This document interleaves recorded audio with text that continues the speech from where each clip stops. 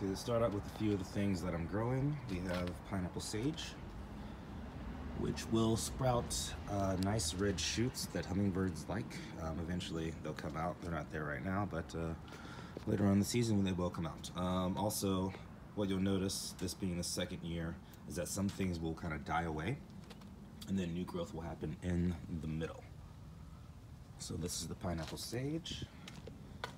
We go over here, we have the mint, and what you're seeing here is definitely new growth, and what you can see down here, which I will cut away, it's what you should do each year.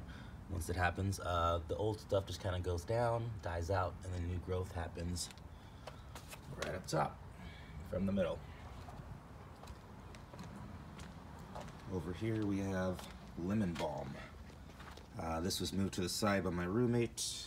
I'm not sure if I want to leave it here or not, because it might be getting too much sun over here. This is supposed to be a partial sun shade plant, so too much sun might not do it too well. But the plant has been doing well so far.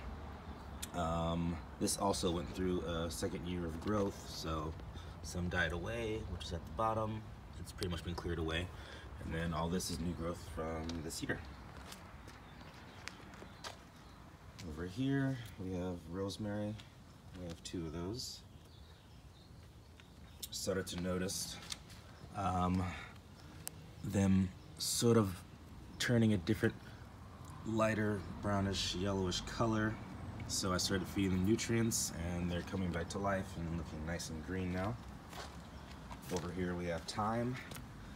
And each plant has gone through its own phase, it being the second year for these, of dying away and then new growth happening.